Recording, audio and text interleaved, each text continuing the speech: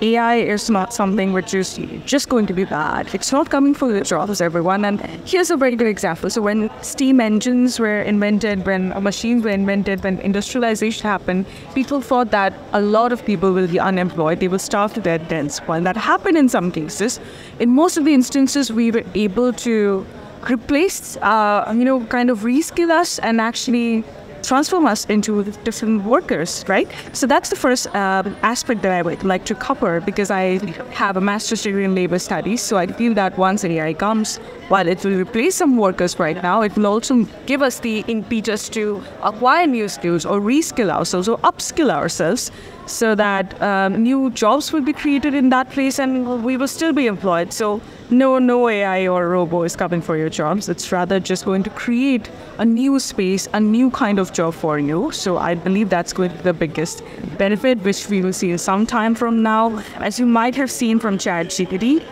it's not that intelligent as you think. It still cannot replace human beings. Human intelligence is natural. And I feel that artificial intelligence is harvested and harnessed by us. So we can limit its impact on our lives. If we feel so threatened by a machine, we can still just put a stop on that or pause on that. So, but there's no need to be paranoid. It's okay to be panicky. It's not okay to be paranoid.